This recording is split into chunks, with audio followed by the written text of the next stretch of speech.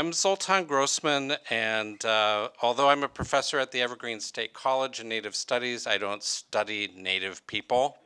I mainly study the white people, the Native, non-Native relationship, be it U.S. tribal relations, be it relationships between reservation communities and border towns, especially around issues of climate change, fossil fuels, mining.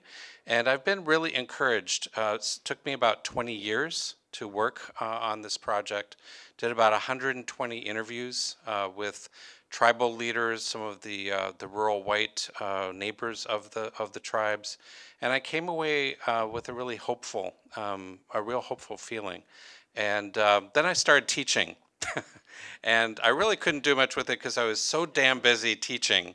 And then returned to this really when a lot of these issues started coming to the forefront, and around 2014 with the Cowboy Indian Alliance against the Keystone XL pipeline, with all of the movements in this region against the coal and oil terminals, with Standing Rock. And then finally with the Trump election, which really brings out a lot of these questions in ways that they haven't before, of the consciousness of the rural white population and where we're going with that. So I just want to open up with a little bit from the introduction to give you a sense of what my book is about and where I came from in this work. In Minnesota in 1978, I covered a farmers' environmental rally for a high school student newspaper. The white farmers were protesting against a high-voltage electrical transmission line that crossed their lands. The farmers had been joined for the first time by Native Americans, who opposed the mining of coal on treaty lands in North Dakota to generate the electricity in the transmission lines. Next to the rally site, I saw two red pickup trucks parked side by side. One pickup had the bumper sticker, "The West wasn't won with a registered gun." The other pickup, more beat up, sported a bumper sticker that read, "Custer had it coming." At the end of the rally, the white farmer and the Native American drove off in their trucks with these very different messages attached. At the same time, around the Umatilla Reservation in Oregon, tribal members were in an intense conflict with white farmers and ranchers over their treaty rights to dwindling water resources. The Umatilla and other Pacific Northwest tribal nations were also locked in a seemingly life or death struggle with white fishers over their newly recognized treaty rights to harvest fish. Yet the Umatilla began to cooperate with white farmers and ranchers over improving water flows in order to restore endangered fish runs, with non-Indian fishing groups to breach hydropower dams and protect fish habitat, and with state and federal agencies on protecting natural resources from environmental harm. I love this photo of the Alliance, the spirit of the Alliance, the Cowboy Indian Alliance, but I also have, let's see here, a couple of maps. I'm a geographer, so we always have to have maps. Show you where some of these things are. Just as the Pacific Northwest fishing crises began to be resolved, another treaty confrontation erupted in northern Wisconsin. In the late 1980s, crowds of white sportsmen and sportswomen gathered to harass and assault Ojibwe or Chippewa, exercising their court-recognized treaty rights to spearfish outside the reservations. Yet by the mid-1990s, tribal members were working together with sport fishing groups to protect the same fish from proposed metallic mine projects, using some of the same treaty and sovereign rights that the sportsmen and sportswomen had previously opposed. For the first time, local governments began to cooperate with tribal nations not only to protect the fish, but to develop sustainable economies. Witnessing such unlikely alliances drove me to study why Native nations and rural European American residents, archetypal enemies in past and present conflicts, would find common cause to defend their mutual place. In the 1970s to the 2010s, similar alliances brought together Native peoples and rural white resource users in areas of the country where no one would have predicted or even imagined them. Farmers, ranchers, commercial fishers, and sport fishers had been virtually at war with Native nations over the control of land and resources. Yet members of the communities unexpectedly came together to protect the environment from an outside threat. The evolution went through 4 general and often overlapping stages.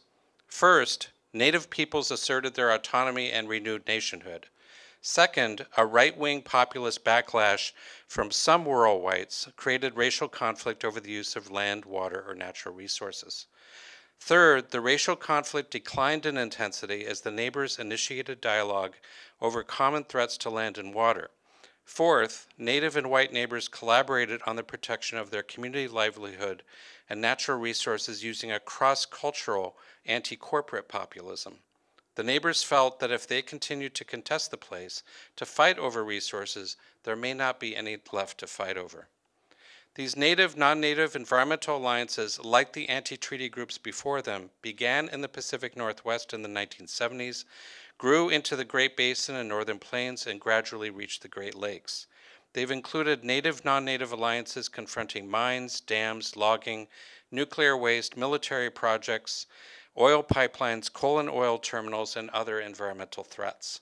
Natives and non-natives in each area took different paths from conflict to cooperation and experienced varied levels of success in improving relations.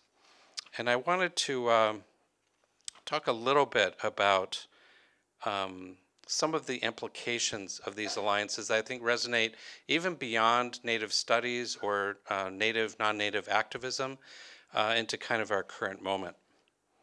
Most importantly, the alliances offer important insights into the relationship between particularism and universalism. In the modern North American context, particularism asserts the particular differences between ethnic racial groups and other groups based on gender, sexual preference, and other social identities. In the US, particularism is often called identity politics, a clearly inadequate term given that Native nations have a distinct relationship to the larger society on the basis of not only their cultural identities, but also their particular political and territorial histories. Conservative and progressive pundits alike have opposed particularist politics as emphasizing group differences over similarities, as balkanizing U.S. society into distinct enclaves, or even as dangerously separatist. Universalism asserts common ground, or the similarities between people that claim inherent differences. Universalism, which could also be called unity politics, has often been used to describe the common bond of state citizenship that theoretically, at least, treats all citizens equally. To socialists, universalism means different ethnic or racial groups uniting around their class consciousness. To feminists, it may mean women from different class or cultural backgrounds uniting around their gender identity. To environmentalists, it means human beings from different backgrounds coming together to defend the earth. Universalism usually gets better press than particularism because it brings together disparate groups in a common cause, overcoming insurmountable odds to work in harmony. Yet the glowing media accounts do not explain that even in the midst of the most successful alliances, social inequalities continue to rear their heads.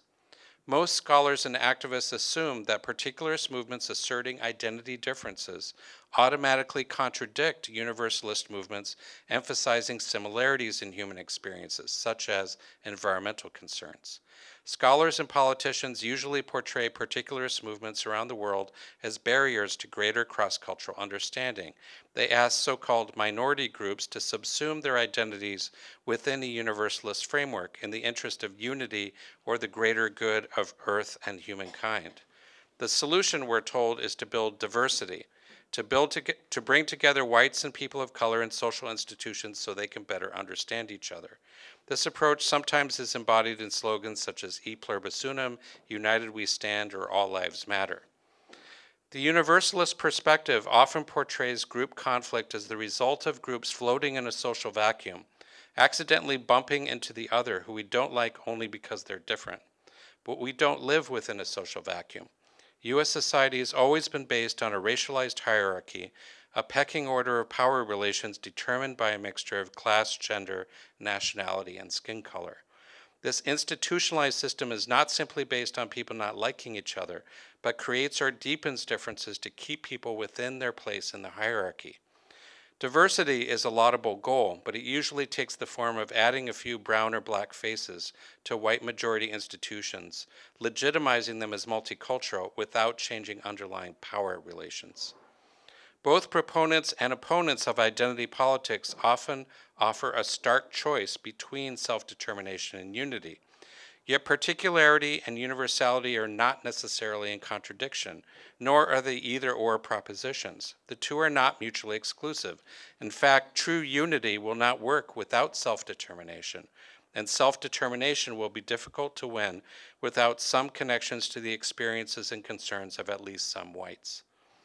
Many universalist movements, such as the global human rights and environmental movements, had their origins in particular local settings.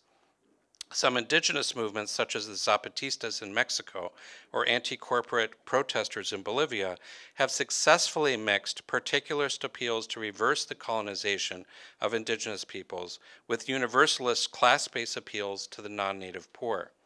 Particularist movements face the risk of local isolation and a failure to confront national or global systems that are the ultimate source of their problems. Universalist movements face the risk of abstracting or homogenizing local differences and locking in inequalities within a unified society. But the two concepts can be interwoven to emphasize the strengths and overcome the shortcomings of each. Real unity around larger causes is made possible by a process of equalization. Particularist movements can help level the playing field between the communities by fighting not only for their own rights but for wider social change. To achieve unity, the majority needs to understand how recognizing and respecting difference can benefit universal values. Native, non-native environmental alliances are an example of a movement that, consciously or not, has creatively negotiated the tensions between particularity and universality and has attempted to interweave them by identifying native self-determination as a way to protect the land and water for everyone. So I promise that's all the theory you're going to get today, because I think the stories are a lot more compelling. So I started in this work in South Dakota when I was a teenager in the late 1970s in a group called the Black Hills Alliance. Many of you know about the Siege of Wounded Knee in 1973 and how that polarized South Dakota. There was intense racism. Only 6 years later, there was an alliance in the Black Hills, the sacred Hesapa, to protect the hills from coal and uranium mining. And this brought together thousands of people. This is very much a precedent to what we saw later in Standing Rock. I was there as an 18-year-old with peach fuzz, looking pretty much exactly the same as I do today. This was a photo from the New York Times Magazine, and we had, around that same time, 11,000 people at a gathering on the spread of one of the ranchers, Marv Kammer, and successfully stopped the coal and uranium mining in the Black Hills in 1980-81. And that was a real success, and nobody could understand how that could have happened in such a polarized atmosphere. Some years later, 87, the Honeywell Corporation wanted to have a bombing range in a sacred canyon with ancient petroglyphs. And many of the Lakota elders from Pine Ridge, from Rosebud, set up a teepee camp, and they found that they had support from the local white ranchers. And they together formed a group called the Cowboy and Indian Alliance with the poignant acronym CIA. And they found that the support that they were getting was largely based on the name, the media attention. They were getting more attention for their name than they were for the issue itself. And they chased out Honeywell within a few months. Not only that, but the land became a wild horse sanctuary. Refuge for Mustangs from BLM lands that had been rounded up, or other Mustangs that were not treated very well. So this was another example. In around the early 2000s, there was a proposal for a coal railroad, much like the ones that have been proposed here in the Northwest, and they came together a second time as the Cowboy and Indian Alliance 2. And of course, we probably all know about the third iteration of the CIA in 2013 to oppose the Keystone XL pipeline. bringing Alberta tar sands down through South Dakota and Nebraska. And this time, quite a few of the farmers and ranchers in South Dakota and Nebraska joined together with Lakota, Pawnee, Ponca, and others. And in the name of one of them, leader in Dakota Rural Action, he found out that the tribes were going after state and federal land, not so much private land, and that he began to read the treaty and realized that if he was Native, that he would be doing the same thing. And so a lot of the people who were not aware of treaty rights became aware through these struggles and then began to learn a lot more. And of course, this is the rally in Washington, D.C.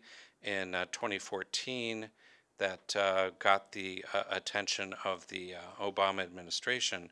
And of course, Trump wants to restart it up. He's facing the same kind of opposition. And I interviewed Faith Spotted Eagle, Hangtonwan, Nakota Dakota elder leader, and Jane Klebb of Bold, Nebraska, and Chief Phil Lane, others. What was the pivotal moment? I'm really interested in the first moments of how these bridges get built. Who invites who? Who invites who to the table? What do they learn from the process? Is it simply a short-term kind of movement, or do they actually learn in the process? So this is what I was told about the key moment, the key turning point in the alliance occurred in January 2013, when Indigenous nations and their allies held the Gathering to Protect the Sacred from the Tar Sands and Keystone XL at the Yankton Sioux Reservation in South Dakota. The gathering was held to commemorate the signing of an 1863 peace treaty between the Pawnee and Hihangtonwan, or Yankton, Nakota Dakota nations to stand together against the United States and white settlers. The gathering helped to build bridges between First Nations, tribes, farmers and ranchers, business people, and environmentalists fighting Keystone XL on both sides of the U.S.-Canada border. The gathering culminated in the International Treaty to Protect the Sacred, signed first by the sovereign nations, 6 First Nations and 4 U.S. tribal governments, and then by agricultural and environmental allies. Hihangtonwan Nakota Dakota Chief Phil Lane Jr. said, "We've achieved this not only with our Indigenous relatives who've joined us here, but also with our relatives, the ranchers and farmers who treasure Mother Earth as we do." In recalling that she invited Jane Klebb of Bold, Nebraska to come up and bring the ranchers, Spotted Eagle said, "It was really a historical time because they were very emotional and you could see the impact. And I think that broke through to the Native folks because there's always been that historical trauma and fear. When it came to the land and water, it just became natural common ground. And it's been a real powerful friendship that developed out of there. I think it's an important crossroads in history." At Spotted Eagle's suggestion, the gathering participants began to use the name Cowboy Indian Alliance to describe the loose affiliation, although only some of the Lakota activists were aware of the earlier incarnations of the CIA. Chief Phil Lane recalled the pivotal moment in detail, and these are his words. "Those ranchers came in and spoke to that council, and they shared their heart. So finally, we came back after the treaty signing. We had about 10 or 15 ranchers there. They all got up to speak, and one after another they got up and said they're infuriated. They said, 'How could this happen? How can people take our land? How can they do this to us?' And of course, we didn't see a smile, but everyone knew what we was thinking about from our side. So finally, this last sister got up to speak, and she just said, 'I'm just so infuriated. They're coming and taking our land. They can just do it without our consent. This is our land that our families have lived in since, you know how long they've been there.' And said, 'They're treating us just like,' and then one of the relatives said, 'Just like the Indians?' And all of a sudden there was this beautiful pause and everybody's like, 'Yes.' And one of my relatives walked over to her and says, 'Welcome to the tribe, welcome to the tribe.'" Nebraska rancher Tom Janung, whose ranch lies 2 miles from the pipeline route, remembered the treaty signing as the first time he had been invited to a reservation. To be invited, that was exciting. They realized they had to get together and stand together. And the reason they were doing that is we wanted to protect the land for the next 7 generations. The alliance deepened through a series of spiritual camps, including the Ponca Trail of Tears spiritual camp held in November 2013 on the northeastern Nebraska farm of Art and Helen Tandrup, on the route to Oklahoma of both the Ponca Trail and the Keystone XL pipeline. The participants jointly laid flowers at the gravesite of an 18-month-old girl who had died on the Ponca Trail of Tears in Neligh, where the townspeople had for 136 years honored her father's request to tend to her grave.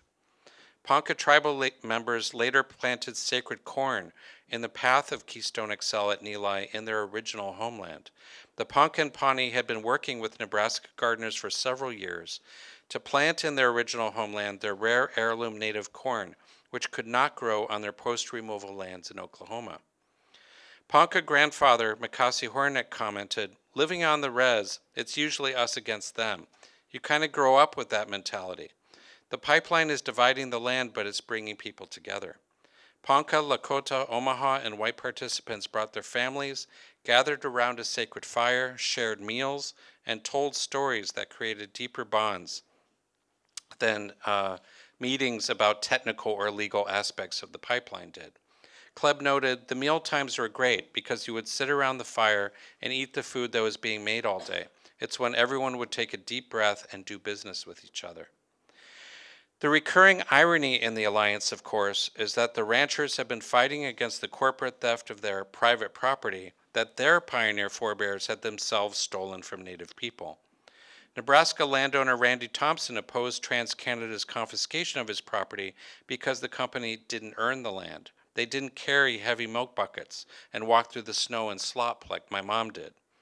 Using the same criteria of hardship and survival on the land, the tribal members should still retain their previous ownership of the same grassy hills that the settlers later homesteaded. Ponca elder Casey Camp Hornick agreed that the ranchers are suffering under things like eminent domain and that they too have had their lifestyles impinged upon by these major corporations. But she said that in the early CIA meetings with the ranchers, we pulled no punches with them about how the land they live on now became land that they could buy and sell. It was our blood.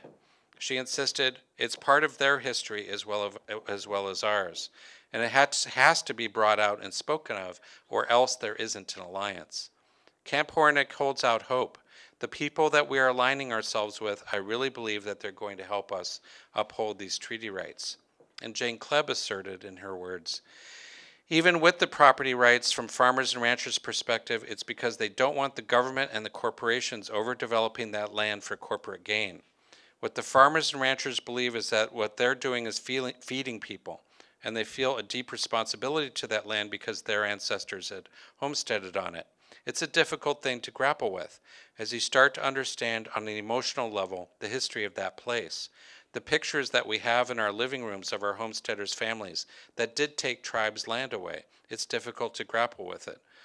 All of us see that as the reality, but now we have a responsibility to keep passing that land down to future generations." She concluded, "The tribes and the farmers and the ranchers all share this very spiritual connection to the land we live on. Working together, we've been getting past this horrible thing that happened between the families that were homesteading on the land and the tribes. We've been coming together to protect the land. It's been a chance for healing." And Faith Spotted Eagle agreed. "We come from two cultures that clashed over land, and so this is a healing for generations." And of course, they were successful in 2015 in blocking the northern leg of the pipeline that Trump is now trying to restart, and of course has rekindled that opposition. So when Debbie and I went to Standing Rock in September of 2016 and witnessed some of the lockdowns, some of the direct actions that were taking place, also witnessed the very beautiful canoe journey, the Pacific Northwest canoes that arrived there on the Missouri and Cannonball Rivers in a gesture of respect and honoring.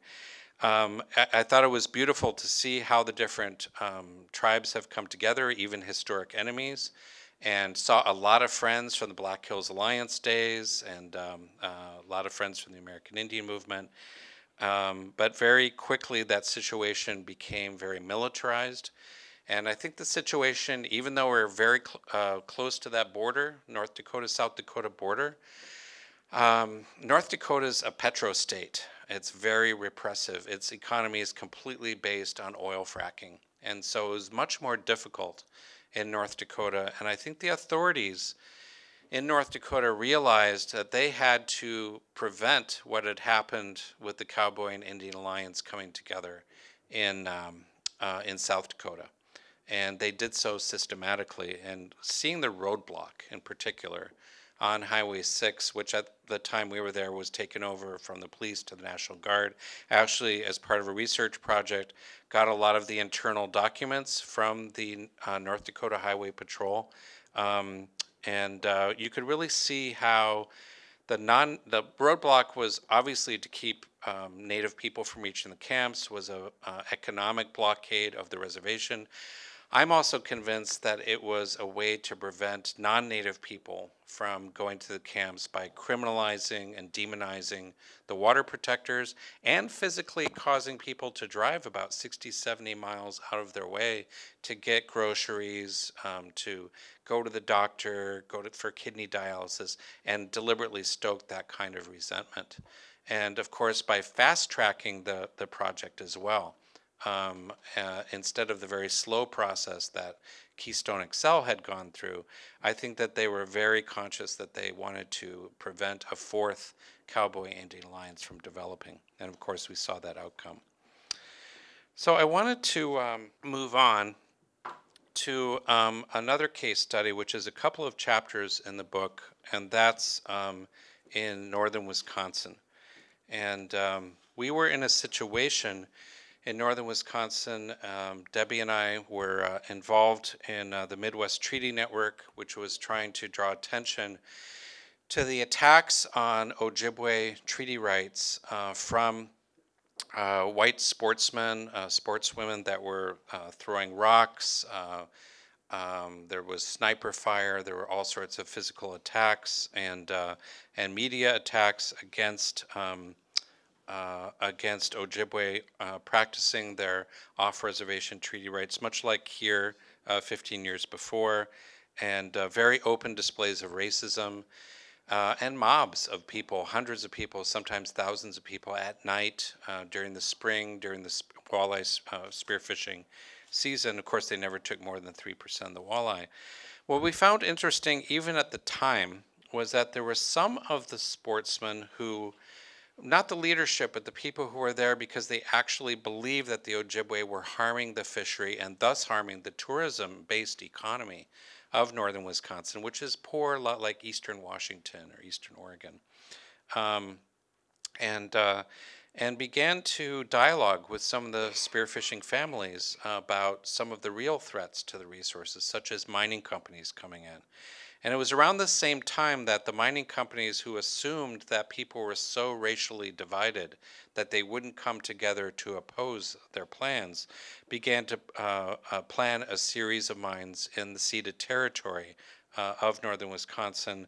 And of course, there are a lot of concerns, environmental concerns about sulfuric acids. There are economic concerns, boom and bust. Cultural concerns about the wild rice, the trout in the streams. And what I found fascinating was that there was a certain area of northern Wisconsin where the little crosses are, where the clashes, the physical clashes of the sportsmen opposing the tribal members from fishing. They were most intense around the Lac du Flambeau and Mole Lake reservations. There was another area around the Le Coudray reservation where the tribe had asserted its rights in court, but when they won, really didn't push it outside the reservation. They were afraid of alienating some of the white resort owners, so really didn't push the spearfishing. And so you would think when the mining companies came in, it would be a lot easier to form an alliance around Le Coudray where there hadn't been much of a conflict, and it would be much more difficult to form an alliance around the places where Native people and whites were really polarized and at each other's throats. What happened, though, was exactly the opposite. completely counterintuitive was that there was an alliance against a planned mine around Le Coudray, but it was unsuccessful, and the local white population really didn't get that involved in it. And conversely, next to both Lac du Flambeau and Mole Lake, the alliances were very quick to form, were very strong, and were successful. And so I was really intrigued by this. Why is it that in areas of conflict, you might have the seeds of greater cooperation than in areas where there hadn't been? And so I kind of, through the course of these interviews, came to the conclusion, the stronger the sovereignty, the stronger the alliance. And not only that, but there are leaders such as Walter Brissett at Redcliffe, who at the time said, very forward-looking, said, we have more in common with the anti-Indian people than we do with the state of Wisconsin that was allowing these mining projects to go forward. And so we were fighting the Crandon mine next to the Mole Lake Reservation, which is a homeland of wild rice upstream from the Wolf River, which is an important trout stream. It brought together a number of tribes. It brought together three different components of the alliance: the Native Nations, both downstream and downwind, the sport fishing clubs, who started to slowly get involved, and environmental groups. So wanted to talk about a group that Debbie and I was involved in, let's see, in 1996. The mine site at Mole Lake was 5 miles upwind of the Forest County Potawatomi community and 40 miles upstream via the Sacred Wolf River of the Menominee Nation. Those tribes joined with Stockbridge-Munsee to join the Ni-Win tribes, using the Ojibwe word for four, in opposing the mine. At a 1993 anti-mining conference in Ashland, Mole Lake and Menominee officials asked the Midwest Treaty Network to take on political organizing around the Crandon mine, while the tribes would do the legal, technical, and spiritual work necessary to protect the water. The network formed the Wolf Watershed Educational Project as a campaign to organize Native and non-Native communities downstream from the proposed mine site. The Wolf Watershed Educational Project began in 1996 a series of speaking tours along the Wolf and Wisconsin rivers to organize communities against the Crandon Project. At the 22 towns visited by the first tour, representatives of tribes, environmental groups, and sport fishing groups spoke, drawing about 1,100 people. Instead of sending the speakers only to address their own constituencies, organizers decided to show all three parts of the alliance at each of the stops. Some of the sport fishers in the audience heard a tribal member speak for the first time in their lives. At one tour stop at a meeting of the Merrill Sportsman's Club, a Mole Lake tribal member even won the door prize. The speaking tour culminated with a rally at the mining company's local headquarters in Rhinelander, attended by 1,000 people. The series of speaking tours resulted in small grassroots anti-mine groups being formed along the rivers and around the state. Dave Bluen of the Mining Impact Coalition said, "One of our goals is to cement some of those relationships where people were at each other's throats not very long ago, and to help them understand they have more in common than they realize." Mole Lake Tribal Judge Fred Ackley, here with, well, I call this the Chippewa Cheesehead Alliance, here with one of the people from Shawano, was one of the main tour speakers and had often offered guidance at Alliance meetings. When he lived in Milwaukee, he had helped to manufacture mining equipment. Francis Van Zyl, his companion, was a feisty defender of fishing and hunting traditions who urged women to join the Alliance as keepers of the water.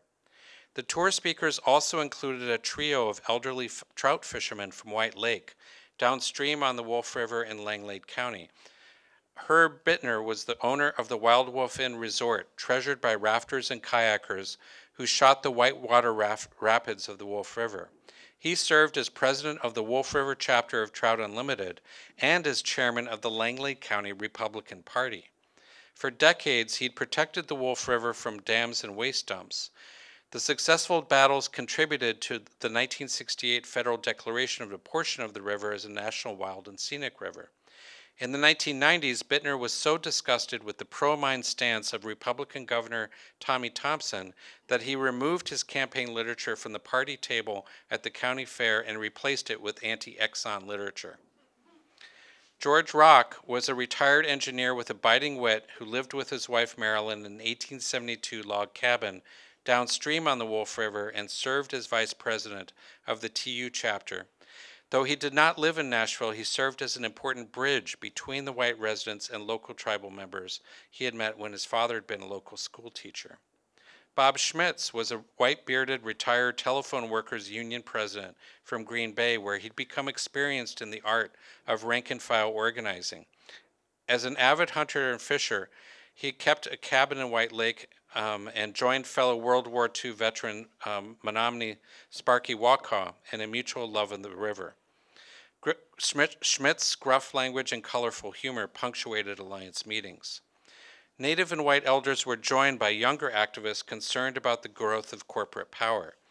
University of Wisconsin students from Stevens Point, including Dana Chernus and Deanna Erickson, whose sister is right over here, attended anti-globalization protests around the country, but returned home, including here in Seattle, but returned home to assist the local people power movement in their own backyard. At Alliance meetings, they listened as Ackley and Bittner stood to speak about the environment and democracy, drawing from their respective oral traditions.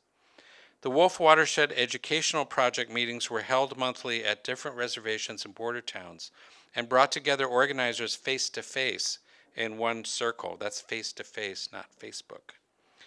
According to organizer Deborah McNutt, over here, the hosting group would provide a potluck lunch, sharing food and giving people the opportunity to get to know one another.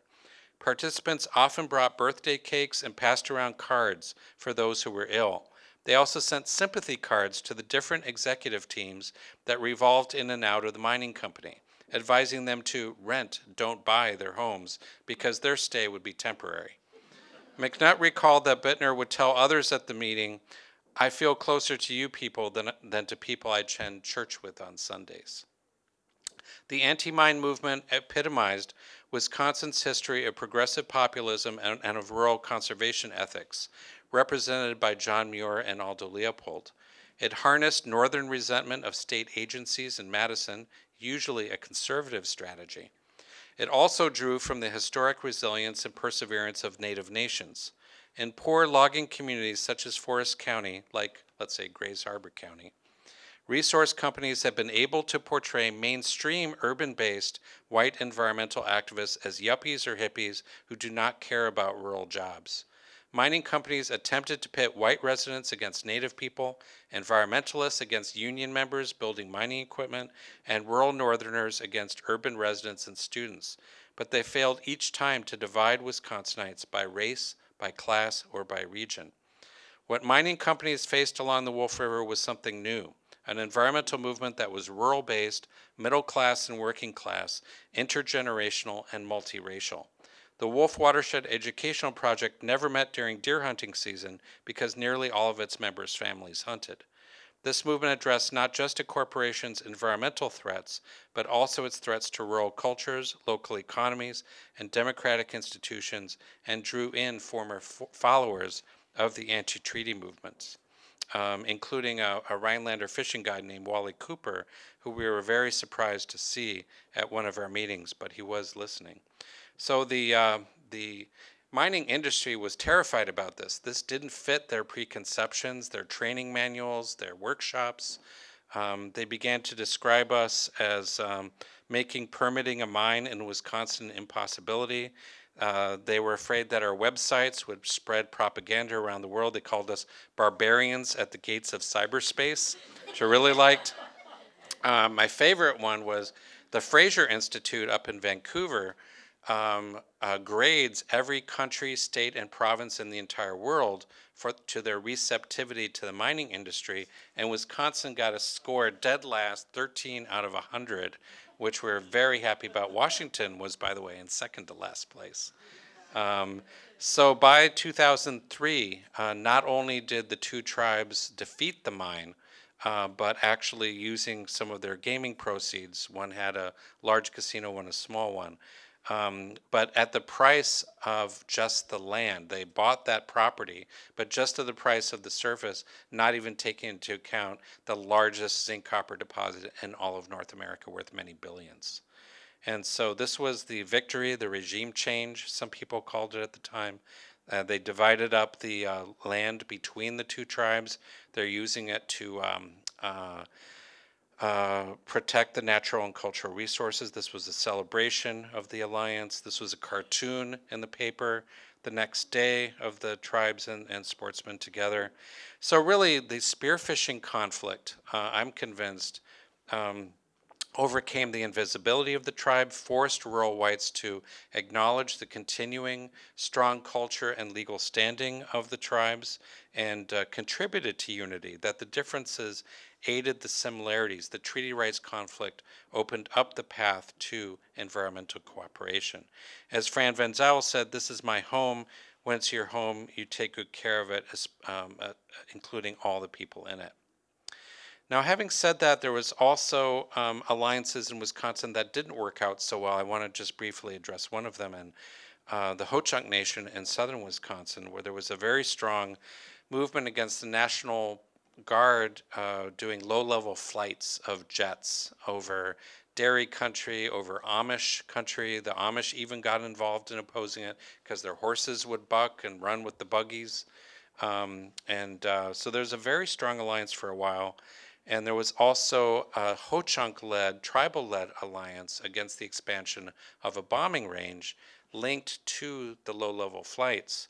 But what the National Guard did was very intelligent in a coercive kind of or sneaky kind of way, is that they dropped the low-level flight plan that affected mainly white farmers, and kept the bombing range expansion that affected mainly the Ho-Chunk. And some of the white farmers celebrated with the barn dance and basically sold out their allies. So those divide and conquer strategies will happen. They always do happen, and people have to be prepared. And in closing, I'd like to talk about what has been one of the most successful alliances that we've been involved in. I think people have heard about Lummi opposing the coal terminal, but a lot of people in Seattle don't know too much about what the Quinault Nation has been doing in stopping the oil terminals out by Grays Harbor, an area a lot like northern Wisconsin. I don't have to give you a lot of the background about the Bolt decision, about state tribal co-management, and some of the successes that have taken place, including Nisqually becoming the lead entity in devising habitat restoration plans in their watershed. I also probably don't have to tell this crowd about how shipping is the Achilles heel of the fossil fuel industry, be it trains or pipelines, and how we're a choke point, the thin green line, between the fossil fuel basins and the global market. So there's been the success at Lummi. There's been the opposition to the exploding oil trains, including many of you here in Seattle. I made this map to show some of the connections between the Bakken oil basin in North Dakota and Washington. I also made a conceptual map when there was a blockade in Olympia of a oil fracking proppants train that kind of shows conceptually all of the different connections coming out from the Bakken. But what's been amazing is to see the transformation in Grays Harbor County, and this is what I want to end with, is the fight of Quinault and against three terminals. Up to 50 oil trains a month, each a mile and a half long, would supply up to 3 proposed Grays Harbor oil terminals in Hoquiam, where Bakken oil would be loaded into enormous tankers next to key migrating bird habitat. The Quinault Indian Nation and Grays Harbor residents became concerned about the effects of an oil tanker spill on local fisheries and shellfish beds. Quinault Treaty Territory extends into Grays Harbor, and the coastal reservation is famed for its pristine beaches, razor clams, and blueback sockeye salmon. Collaboration between the Quinault and Grays Harbor environmental groups had extended back to 2008. when Joe Schumacher, Marine Resources Scientist for the Quinault Department of Fisheries, was the tribal liaison in the Grays Harbor Marine Resource Committee. He kept in contact with the Friends of Grays Harbor and Grays Harbor Audubon, as well as the Citizens for a Clean Harbor, which had defeated a proposed coal terminal in 2012, only to face 3 proposed oil terminals later the same year. A consolidated appeal by the Quinault, Sierra Club's Earth Justice, and local environmental groups convinced the State Shoreline Hearings Board in 2013 to revoke the Department of Ecology permits for 2 of the terminals, pending a state environmental impact statement. Nearly unanimous public opposition began to emerge in 2014 during a series of ecology hearings along the proposed train route. On the morning he passed away that year, Billy Frank Jr. supported the Quinault stand in his last blog. It's clear that crude oil can be explosive and the tankers used to transport it by rail are simply unsafe. Everyone knows that oil and water don't mix, and neither do oil and fish. It's not a matter of whether spills will happen, it's a matter of when. Fawn Sharp, president of the Quinault Nation, agreed. Not all of the oil gets cleaned up, no matter how good the effort. The Grays Harbor community had historically been hostile to outside mainstream environmentalists, whom they blamed for the closure of local timber mills during the Northwest Spotted Owl Wars. Working only with Earth Justice would reinforce that perception, but Quinault leaders made a point of working also with local environmental groups and fishermen, and pushing a no oil trains message on local billboards and in newspapers. As Quinault Vice President Tyson Johnston commented, some local residents will lump us in too with a lot of the environmental groups, and we do carry a lot of those values, but we're in this for very different reasons, such as sovereignty, our future generations. Quinault leaders also point out that climate change, generated by the burning of fossil fuels, has detrimentally affected salmon and shellfish for both Quinault and non-tribal fishers, the kind of work that Terry and Preston are involved in at Tulalip. The Quinault Nation had usually been at odds with the Washington Dungeness Crab Fishermen's Association, which has challenged treaty-backed crab harvests. But as Association Vice President Larry Thievick pointed out about the oil terminal issue, it's united us in the preservation of the resource that we bicker over. It has also created a new channel of communication because those of us at the bottom of the food chain, the actual fishers, have been able to talk somewhat directly to another nation. Schumacher, the Quinault Nation Marine Resources Scientist, agreed. With no resource, there's no battle. We have to maintain what's out there. Those people, those local crabbers out here, are almost as place-based as the tribes. I'll never say that they're as place-based, but they feel so deeply rooted here and as part of their lives, we find ourselves working together. Quinault President Fawn Sharp, also president of the affiliated tribes of Northwest Indians, where Debbie and I were a couple of days ago in Portland, was born in 1970 at the height of the fishing rights conflict. I was a young child but was very impressionable. At 8 years old, I understood what treaty abrogation meant, that there were others trying to wipe out the entire livelihood of not only my family, but my larger Quinault family. That was very real. My perspective is a product of that era. Sharp reflected, part of the relationship that we have today arose out of a generation of disputes. Through these disputes, whether they liked us, didn't like us, they came to know and understand Quinault and our values. For us, a lot of the relationships we have with our neighbors arose out of a relationship of much division, strife, and conflict, but through that, they've come to know who we are. To me, that's a foundational bit of understanding. Sharp was later impressed in meeting Larry Thievick and other local crabbers when they agreed to work together with Quinault, even as they agreed to disagree about crab harvest allocation. When the oil terminal issue emerged, Sharp thought, we need to develop these partnerships because this oil issue is so much larger than the Quinault Nation. Adding a footnote of hope, she said, the cooperation that we're now seeing is going to provide another sort of step of maturity and good faith and alliance, and looking beyond special interest or individual interest to the greater good. Perhaps today's generation and younger people growing up in this political climate will come to understand that it's so much better to work together with neighbors. And they had the Shared Water, Shared Values rally in July 2016. in Hoquiam, including a flotilla of fishing boats, tribal canoes, and kayaks. Notably, the rally's roster highlighted tribal and local non-native speakers, but none from outside environmental groups, though they spoke later in an open mic. And I think this was a very interesting way to do it. And I think you know, Quinault's success, because the 3 oil terminals have now been completely defeated. You can't find anyone in Aberdeen and Hoquiam that admits to having supported them back a couple years ago. And I think what we're seeing now is this situation where we've had in the Northwest very much a government-to-government relationship that's been more successful elsewhere in the country. And but where sometimes cooperation comes from the top down and doesn't always filter into the local communities and takes some time in doing so. And we also see that in the Columbia Basin around the hydropower dams. In Wisconsin, we faced the exact opposite situation where you had great cooperation at the grassroots, but very little government-to-government cooperation because of intransigent politicians, and they can always sabotage that kind of thing. What I see in the Northwest case studies is parallel tracks of government-to-government relations and people-to-people relationships that can reinforce each other, and that is really the most powerful way to do it.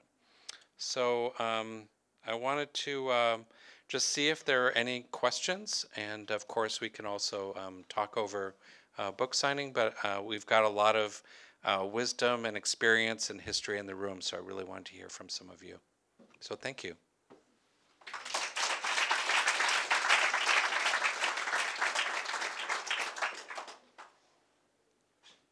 Terry.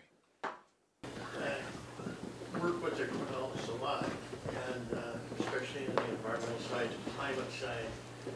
But one of the things that happened in that process at Grace Harbor was, while this dispute was going on, the harbor managers managed to get a dredging to let the big boats come in. And one of the consultants we use at Tulalip doing climate change and sea level rise wanted to look at Quinault and at the Grace Harbor changes to see how that affected the flows and the habitats at the end of those flows, to see what difference there was when you do that kind of channeling, and do that next to Tulalip on the Snohomish River. And what we did find was, even while the oil companies were being defeated in their efforts to set up the process, they did get that channel in, and there is an effect. And now we're, it's kind of an incidental thing now to the harbor. But what we're trying to do now is to understand, once you have harm, how you deal with that. And one of the harms is, and the blue water folks who study nearshore wetlands, were telling us that as the saltwater gets into new areas because of the channel and the force of the flows, it kills off that vegetation. And as it dies off, it takes about 25 years for it to die off and then start producing vegetation that can produce oxygen again rather than carbon and methane. But we're trying to understand that now. So, you know, in a way, even though incidentally there was a problem created, it's helping us to think through getting ahead of the climate problem and sorting out how we can restore areas before they become harmful. What we're trying to understand is how to get that oxygen back on the ground so the vegetation can keep producing oxygen and species. The other thing I wanted to mention was in the Great Lakes spearfishing, the Northwest Indian Fisheries Commission and Columbia River tribes did go there, and we supported those tribes as well, and also had our attorneys work with their attorneys to start sorting out how to do the challenges. But I think what you're onto is one of the reasons I'm here, is to learn more about what you're talking about, because we're trying to do the same thing in Snohomish County now that you did your study on. We're working with farmers, but we've come a long way with them, and they're now our friends rather than our enemies, and we're looking at jointly doing land use plans now. But I'm really grateful for the studies that you've shown and want to talk to you more about it. But I think you're on with a direction that really needs participation by tribes yet to see how we can keep changing our future.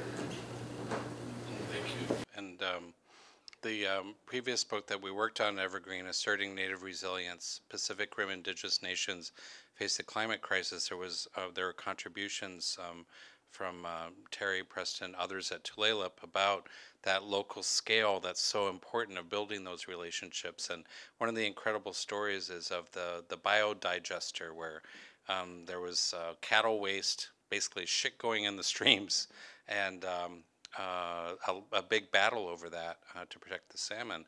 And it was Terry's brother and others who said, well, why don't we build a biodigester to turn that cattle waste into green energy that the farmers could buy at cheap rates? And that's a pilot project. And that kind of forward thinking of instead of seeing polarization as something permanent, of trying to build those bridges and doing them in practical ways, is really revolutionary and so important in the climate crisis context especially. So when the thing was going on with Bill Gackle, and I'm an advisor at Longtime College, and so we had our families who were there at the campus, we had students' families. One of the things that we did acknowledge, and students would say, and other people too, is that what the concern was is that the community did not understand what was going on. Everything was by media, you know, and so they were concerned more about what's going to happen to them while they need the field, right? And that why are you guys doing this? You know, and not understanding the ramifications of what would happen with the oil spill, what's going to happen not only to the indigenous people there, the farmers, the people downstream, you know, this is the reality of it. This is just not going to happen just to this small nation. This is a global thing. This is something that's really going to affect us. So we decided to be able to inform, and so we did bring people who were at the encampment, families, and then we also brought our faculty and to talk about it too, because we wanted it for people to understand, just like you're doing here, from different folds, different understanding, people who are speaking, you know, that you would see indigenous people speaking about the environment and culture, but also bringing faculty to talk about it too. And that, I think, just like this, is really helpful because it made people understand this is culturally, I would say, number one for us. Culturally, number one for us. And all the things that are affecting us is also going to affect the people around our areas. You know, so this is not where we stand alone. You know, this is not one. This is all. You know, so I'm very privileged to be able to be here. We came into town from Spokane and just got over past before it closed. Oh, wow. Yeah, and so, and I was here with my son, and then I met my friend here and told me about this lecture, and I'm very pleased and very happy to listen to you, and definitely going to buy the book, because we still have a lot of things that are happening in Spokane with the mining and the coal and things like that, and to make people understand is that we need to stand together, because this is 7 generations, and it's not just us indigenous people who this is going to affect. Yeah, and the idea of Mini-Wachoni, of water is life, is such a powerful part of all these alliances. I think that, you know, more recently that's come into the non-native consciousness, but it's always been there very strong. And it's one thing that I wanted to say to non-native students who are at Evergreen or other places wanting to go to Standing Rock. I said, yeah, it's good to go, and it's good to, you know, do what's requested of you by the tribal members, by the leadership at Standing Rock, to be in the camps, to help out. But one of the other roles that non-natives have to take is to educate the non-native community and to, do some outreach to these farmers and ranchers, to other people in North Dakota, especially if they're from North Dakota. And we even, myself, Winona LaDuke, and retired Army Colonel Ann Wright actually wrote a letter to North Dakota police forces and National Guard saying, you're being given illegal orders and it's your duty to disobey those. And what was interesting is there were a few isolated instances of disobeying, and some of the police forces pulled their people out because there was some internal dissension that they didn't want to be there. And there was a lot of dissension back home from the taxpayers who didn't want their police to be there. So it's that kind of thing is just as important as going and offering material aid, and that's very important. But Native people have a role in the way that they do solidarity. Non-Native people also have a responsibility to try and shift some of these things because the media is not telling the truth. Thank you. Hi. Thank you so much for your reading. I don't know a lot of this history, so it's really compelling to hear about these alliances. I was wondering, and you're kind of speaking towards it right now, if you could speak about kind of the current moment that we're living in and what we saw with Standing Rock, with kind of towards the end where Indigenous people were asking people to stop coming if they didn't have skill sets, because it became more where Standing Rock was an experience people wanted to be a part of and not actually there to work towards that same goal. And so I was wondering if you had thoughts on how we can, as I think this will probably be a thing that we deal with now from this moment on, of people wanting to be parts of experiences, like how do we work towards dealing with that? Yeah, I think the people not only at Standing Rock but throughout the Northern Plains, and talking especially about the strategy around Keystone XL, it's going to be quite different. There will be, camps, there will be direct actions, but it'll be people invite on an invitation basis rather than an open door, and that there's a lot that people can do back home, whether it's divestment campaigns, whether it's education, whether it's supporting the local struggles in your own backyard. Because for every struggle that gets a lot of media attention, there are 100 out there that are struggling to get that attention. And so I was really glad in Olympia when there was now 2 blockades of trains carrying fracking proppants or fracking sands that prop open the cracks during fracking by people who are basically acting in solidarity with what was happening in North Dakota. To basically see those local connections and to build that local movement that's so important. So I think that Burning Man phenomenon that you're referring to, I think people learned from that. That's a product of the 2010s social media environment that we're in, and just as the alt-right attacks through social media are a phenomenon we now have to deal with, and so I think that people are kind of retooling for that. Yeah. It was a hand up over here. Or, I have one question.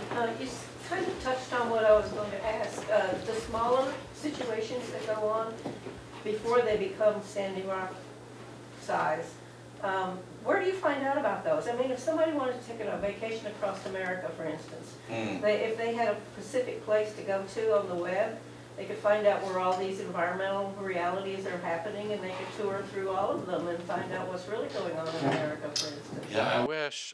I wish there was one place you could find all that, but I think, Facebook, for all of its limitations, there is a presence of these local groups. So I think to kind of look up the places you'd be going through and see what some of the issues are. There are some sources. High Country News has been a source that's consistently covered some of these. Indigenous Environmental Network is definitely a place to go. Seventh Generation Fund, other Potlatch Fund in this area. There are a lot of local struggles that are helped along by regional or national movements and get some exposure through doing that. So. But, pay attention to what's going on in your backyard, and then you make that something that people hear about as well. that's possible these days. I remember back in the 80s or 90s, the way we would do corporate research would be we would write a letter to someone in Colombia asking them what this company did to them, and 3 weeks later we get a reply. And now it's instantaneous, right? We can share these kind of informations about corporate track records and strategies and tactics in dealing with them. Indian country today. Oh, I was gonna, yeah, which is kind of temporarily on hold, but has a huge archives that's very, very accessible. And there are a lot of Native journalists out there doing fabulous work. So maybe one last question, is that what, yeah.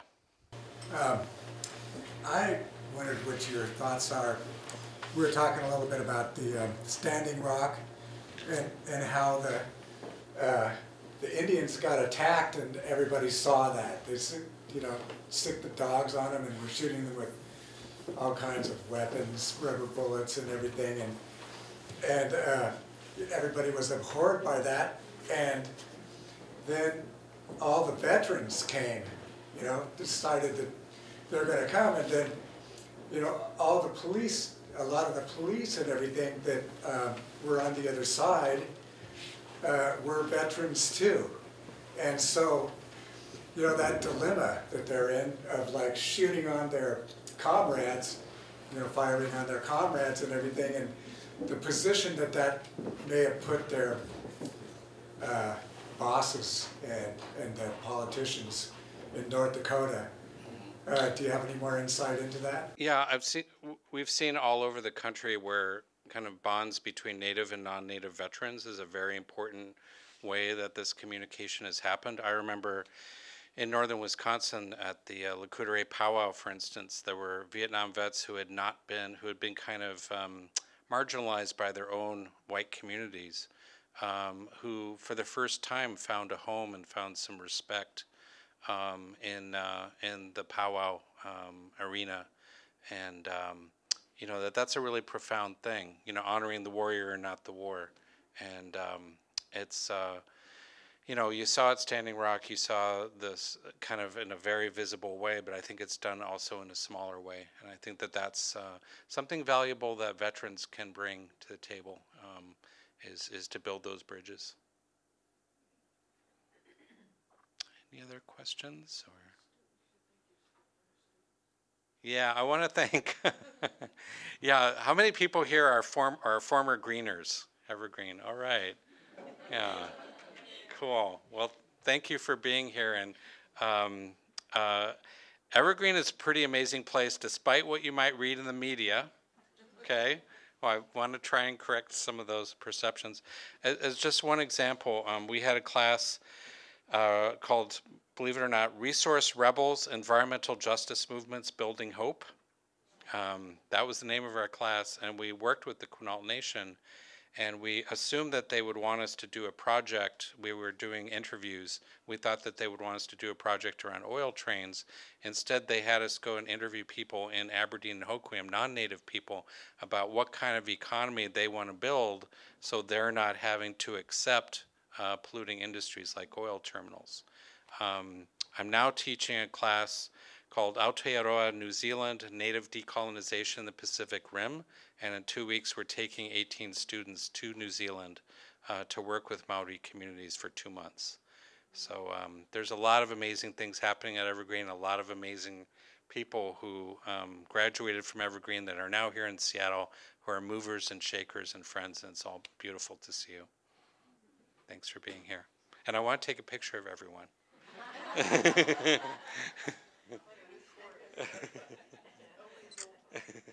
Only Zoltan would do that, yeah.